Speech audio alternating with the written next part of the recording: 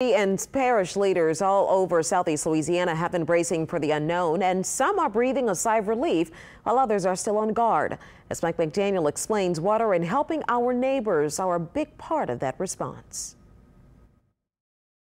It won't be a direct hit, but Southeast Louisiana is being as proactive as possible as Hurricane Laura makes landfall. Storm surge and flooding are the concerns for coastal parishes. It's far enough west that we're gonna get some of the elements. In Terrebonne Parish, 15 of the levee district's 16 floodgate controls are closed, and some roads outside the levee are underwater. We're expecting 5 to 7 feet of water.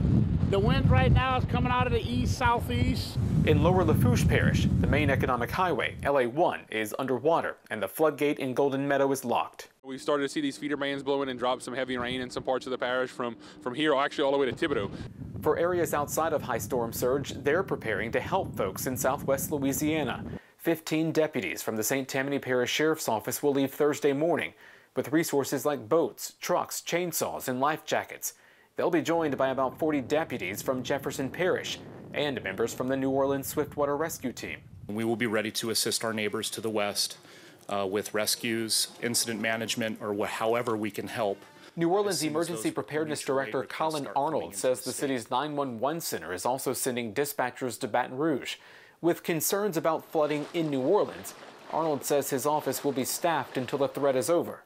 My biggest concern now would be both tonight and really into tomorrow, when you have that eastern and southeastern bands coming through after the storm has passed us. Meanwhile, evacuees are seeking shelter in hotels around the New Orleans area. And there's no reason to stay. Organized by the state as a way to find places for people to stay during the COVID pandemic. And this is all over the state, not just New Orleans. From the cities to the bayous, time to prepare is up as folks now brace for what's to come. Mike McDaniel, Eyewitness News. And don't forget, you can get the latest by texting the word storm to 504-529-4444. We'll send you a link to our website where you can get all the latest information. Again, just text the word storm to 529-4444.